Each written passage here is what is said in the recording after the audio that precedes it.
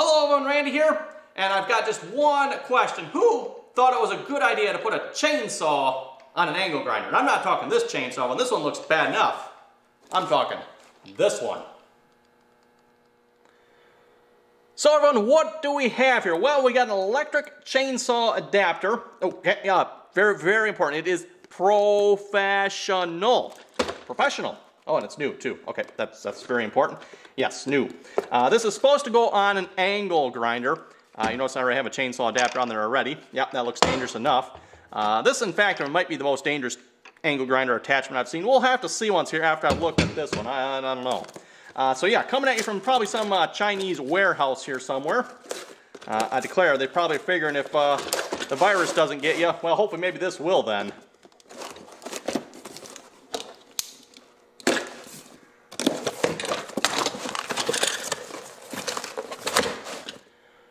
Okay, what do we have in the package here? First off, we got the chainsaw adapter instruction manual. Oh, heck, let's get rid of that. Okay, we got a handle. I was a little concerned about this because I was looking at this like there's no way when I want to hold an angle grinder with a chainsaw here, it needs a different handle. So it looks like they provide that. That's good. Chain. Saw chain. Yeah, of course it's not going to be very long. Remember, this is only 11.5 inches. Looks like this is the adapter. I think I can probably figure this out already. That's going to be going on there like so somehow. I'm presuming the cover probably over that. Looks like some oh, okay, that's interesting. There's the adapter there that goes on there. Presumably one of these screws probably holds it down. Some sort of cap, some sort of ring, some more bolts. Just extra pieces from the looks of it. Yeah, let me get this installed on the angle grinder here in a minute, everyone. Okay, we're picking up this video here 2 weeks later here because I started to install this oven and realized we got a slight problem. Yeah, that ain't gonna fit on that. Not even close. And I did all kinds of looking, everyone. I find no reference at all on the box, the listing for this whatsoever, wherever, that says what size this sprocket is. So, best I can tell, this appears to be like a 10 mil sprocket, a 10 mil center hole. Yes, metric units. So, went over to eBay, did a quick search there, which returned a disturbingly large number of results. And I found you can get them in 10, at least I'm presuming this is 10, 12, 14, and 16. So I got the set here that comes with 3 different sizes. This was just the one I could get the quickest here. It was from a US seller, so in the US, rather than having to wait for these to come all the way from China. Best I can tell, I need the 16 mil size here, and yes, that fits on there quite nicely. So now I can actually start putting this on, and hopefully this will work with this chain. It doesn't, I know that is, well, I guess that's about the same size sprocket there. Hopefully that'll work.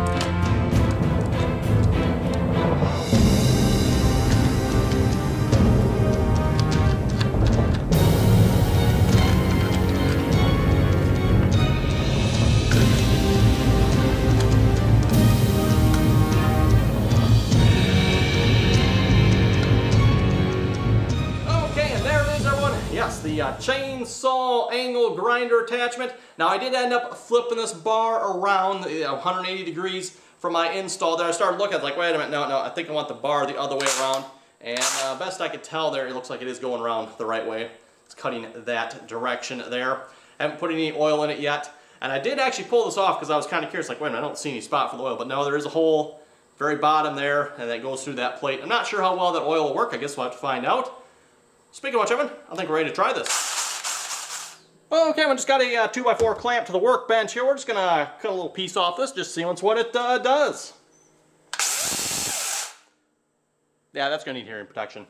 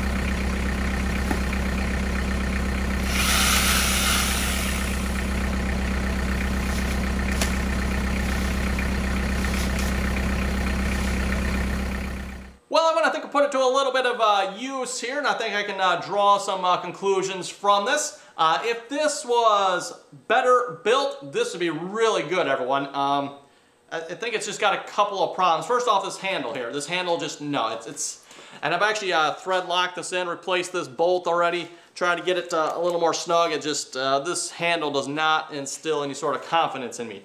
Second problem I keep having on, and I've already lost it here, is this cap coming off. And finally got to the point where I couldn't find it back there. I did look for it, couldn't find it. And then the next thing I noticed, everyone as well, and this is, I kind of figured this was going to happen, but if you kind of like try to put any force on this one, obviously it does. You got a bend point right here. This will kind of fold up on itself a little bit if you're not careful, right? And I do have this fairly tight. Don't know if I dare go any tighter. With that being said, as long as you just like let it cut, it's perfectly fine. Just don't try to put any force on it. It worked really, really nice. Cut good. Grinder had plenty of power. I'm using this on the DeWalt 60 volt for anyone wondering here. That is the grinder I'm using this on. That of course runs on the 60 volt battery. And yeah, but that like I said, if this was better built, I think this would be a really, really nice attachment. This guard here does not inspire any sort of confidence in me. In fact, you can tell I've bent it already. And then, like I said, that handle needs to be way better. And then maybe something, I don't know, everyone, if they could, something to prevent it from folding up on itself. I think that would be a little bit better as well. But that being said, it's not going anywhere too quick, as long as you're not really putting any pressure on it. So with that, everyone, you folks have any comments or questions about this, be sure to leave them down below. Like I said, everyone, it's surprisingly okay. And not as scary as I thought it maybe looked at first. Like I said, grinder with a chainsaw on it. I don't know, it works. It works. So, comments or questions, everyone, be sure to leave them down below. Thanks for watching, and till next time.